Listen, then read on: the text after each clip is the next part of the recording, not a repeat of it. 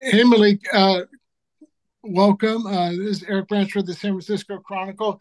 Did this catch you by surprise? I mean, did you have any idea this might be coming? And kind of can you tell us just how you found out? Um, it was a surprise, but I heard it had been a couple talks. My agent had called me after the Texans had informed him that it could be a possibility, and you know what what a great place to be in though. A place that's had a lot of success, a storied organization like the 49ers. I couldn't ask for a better situation.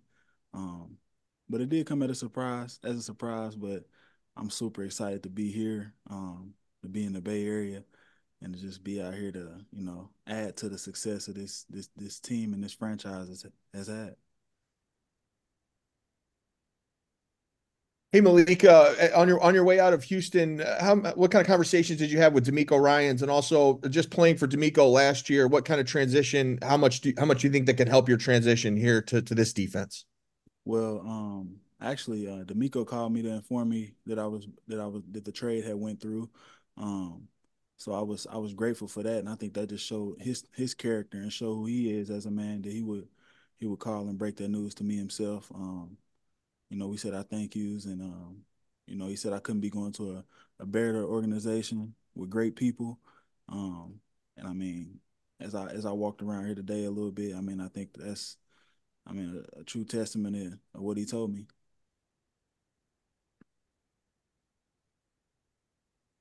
Hey Malik, you mentioned the 2016 Combine.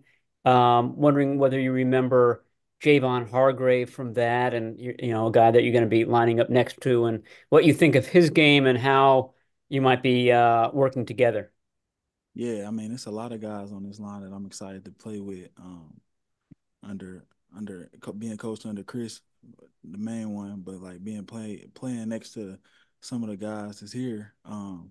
But me and Hargrave, we train a lot together in the off season.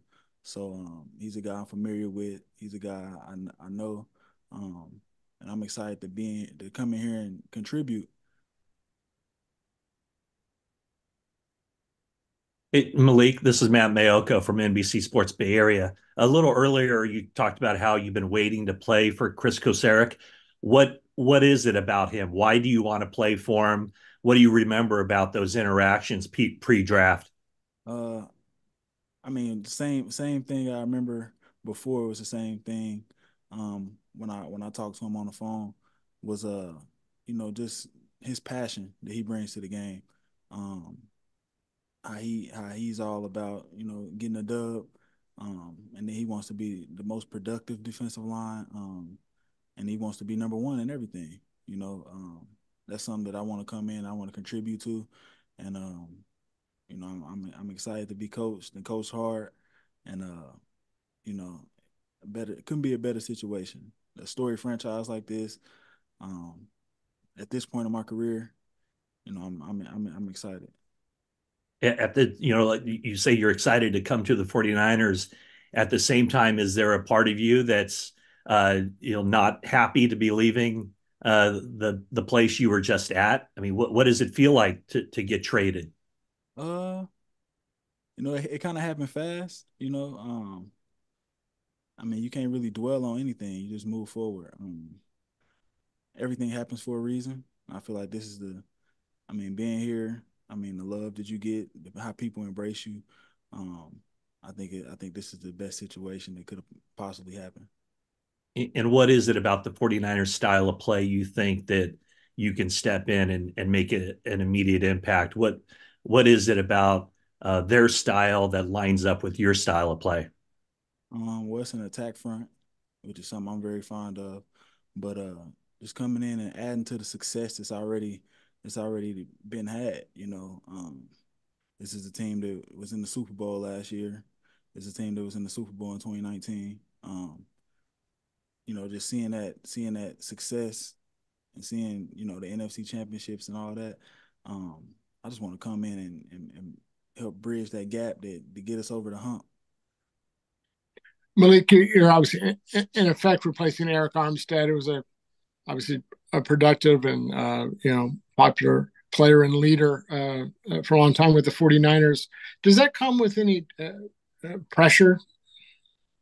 I don't think you replace a player like Eric Armstead, the person that he is in the community, the person that he is on the field. I don't think you replace that. I'm just here to add my skill set and bring who I am to the table. Hey Malik, over the last few days here has been kind of a renovation of that defensive line room. You're one of four new guys coming into that group. I'm curious if you're familiar with any of those other three, and maybe kind of what your impressions are of what those guys can bring to the table. I'm familiar with Elliott. I seen him on film, playing in Cleveland. You know, I mean, I'm excited. I seen Kevin Givens play. I watch football, and I know I trust that. I mean, you gotta trust what John Lynch is doing here when he's bringing in these guys and the product that's been put on the field, and you know. Hi, Malik. Jennifer Lee Chan with NBC Sports Bay Area. Did you watch the Super Bowl, and what did you think about the shift from what the 49ers did in the defense in 2023 versus what they've done in the past, if you've watched it at all? Uh, I mean, to be in the Super Bowl is a great accomplishment. You know, you get in the Super Bowl and you wanna bring it home. So it's um, that's the only goal. So I'm sure that there's many things that when you look at film and stuff like that, there's many things that could have went different ways or however you want to look at it. But I know everybody, the goal is to win them. Did you see any difference between when I know it's a new defensive coordinator now, um, 2022 versus what you've seen in 2023? And I know they're going back to Nick Sorensen. Have you spoken to him yet? Yeah, I actually have spoke to him, um, but that was pretty much it. I haven't got to talk about no scheme or anything like that, and quite frankly, I don't really have anything to compare it to. Malik, you mentioned the Niners have an attack front. What do you like about the wide nine, and why is it a good fit for you? Um, I don't think I'd be lined up out there why not. Well, I don't know though, but I think the way it sets edges, um, and the way it allows the interior guys to get off, and the way you can redirect and get down the line and make a TFL, um, I think it's great. I actually played in I would say the same system last year, under D'Amico, and I mean, you seen how that bolstered that team in Houston, and I'm excited to come to the places that's had the most success in it as of lately.